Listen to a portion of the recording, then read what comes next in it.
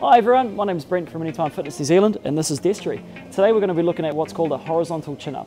Horizontal chin-up is a variation on a row pattern, so we're going to make sure that Destry is doing this nice and safe before he gets into his training.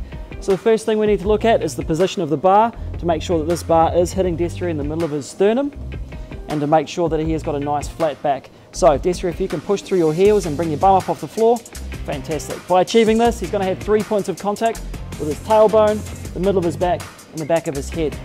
Nice and slow while maintaining this nice flat surface. Destry's going to roll himself up, or pull himself up to the bar.